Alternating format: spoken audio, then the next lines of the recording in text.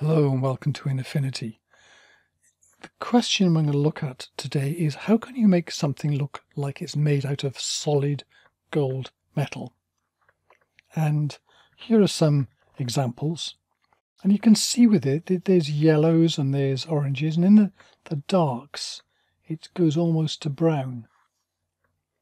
But we're going to come back to this when we need it, which will be a little bit later. So we'll go to, first of all, File, New, Create Anything, because we're going to go to Stock, search on the word Dancer there. I'm going to use this one because this one is useful in document and clip canvas to fill that out and do a crop just to so we can see it a little bit bigger. There we go. And this one's good because it's got a good tonal range across it, and because it's black and outside, making it very easy to cut out, because typically you're going to cut out what you want to make gold. And it might be a face or skin or maybe whatever. But let's do the whole character here. You might use a selection brush for this, but actually in this one the flood select is going to be easier. So if I click on that, and I want the tolerance here to be low because it's all black, I'm just selecting the black. It's a lot easier to select the colour on the outside here. Another contiguous, so it doesn't start selecting the blacks inside here. Then select an invert pixel selection. So now I've selected this. I could play around a little bit more, but I'm just going to do the refine.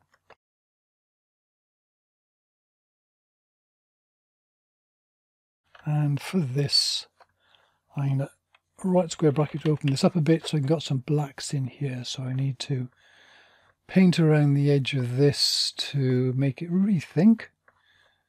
And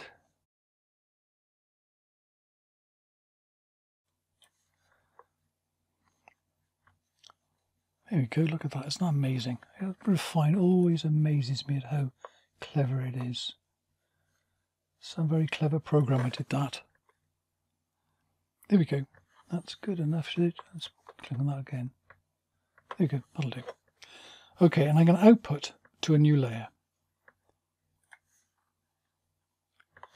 And then we go to layers. We've now got the layer here. Got the bottom layer has been deselected. Control 0 to go back out again. Now then, to turn this into metal, I'm going to use the core trick first of all, and then kind of work outwards from that. So first of all, what we do is go to Adjustments, and we put in an Invert layer. By the way, to make things go above here, I've got, if you go to the Assistant, Add Adjustment as New Layer, Add Filter as New Layer, there. Then, with that, I'm going to go to the blend mode here. It says Normal, go down to Difference. And this effectively looks at the inverted and the original and subtracts one from the other, which seems a rather odd thing to do. But look at what happens now. If I could hit Control J to duplicate that inverted layer, look, it's increasing the number of bands in it. And if I hit Invert again, Control J, it's got even more bands. You can keep going, but generally speaking, 2 is enough. Because this is going to make it stand out more, surprisingly make it look metal.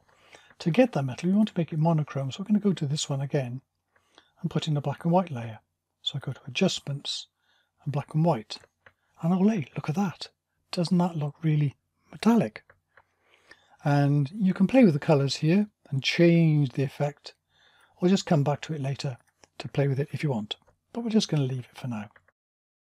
Now then, the next question is, I want to put here, I want to change this from the silver effect to gold. And this is where I want those hues, because I'm going to put a gradient map above here.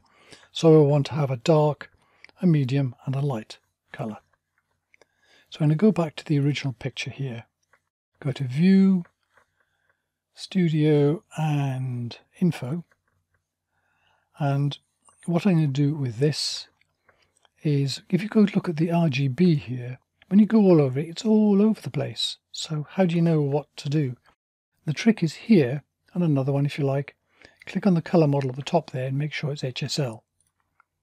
Now, if I look at the darker areas around here, see it's 10, 20, darker areas here, 30, and so on, darker areas here, maybe around 30. So we'll take 30 as the hue for the dark.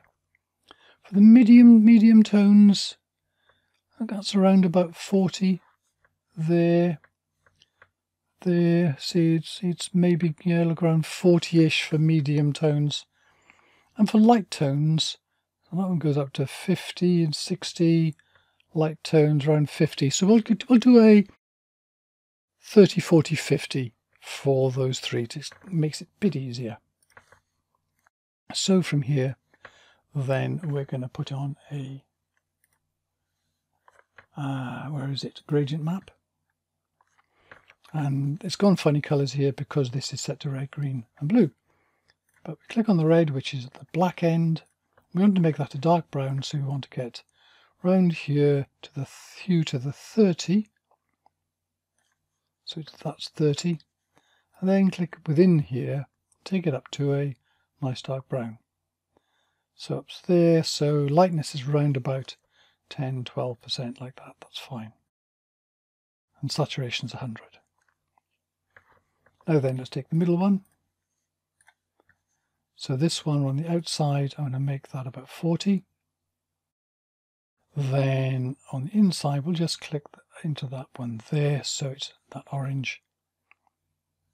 And then click on the outside one there. This one will make light.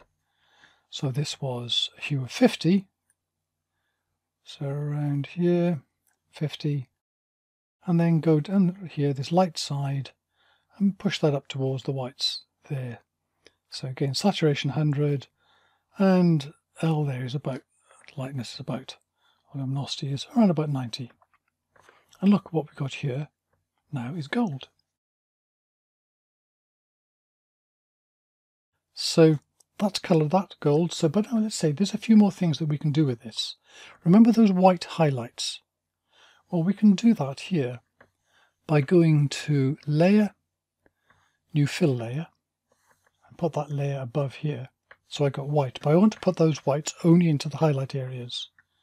So I'm going to use the blend ranges up here. Click on that, use the right hand graph.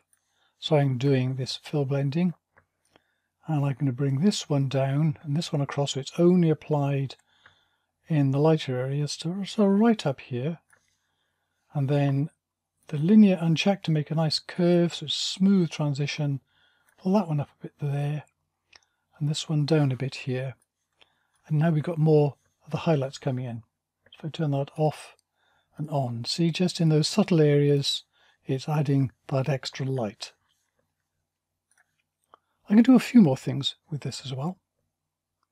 So, for example, if I look further into this, there's a lot of undulation on this, so texture. So I can smooth that out if I want to make it look a bit more metallic. So at the bottom, before I do anything else, I'm going to make it smoother.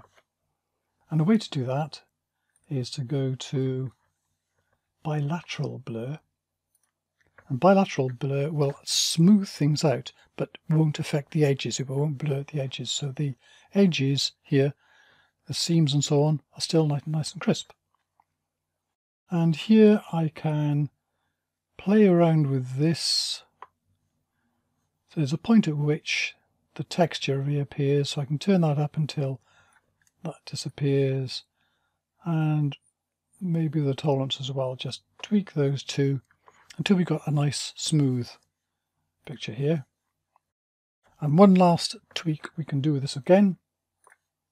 If I go to that pixel layer again, and this is just a kind of tweaky thing. Adjustments on this, and now filters. That's where we want. We want to go to clarity. There it is. And now, if you turn down clarity, sometimes you get a smoothing effect, but that actually takes out the interest. What you can do is you can turn up clarity and find a bit there, not too high. See, it's adding more light in this. Let's go out again. Yeah, so without the clarity, it's like this. with the clarity adds a bit more. So it's guiding out a little bit more of light through it. So there it is. That's our finished model.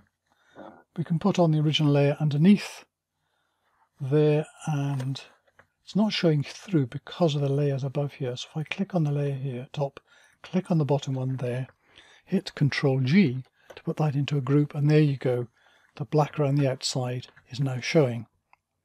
And let's click on the hand, and there's our final one.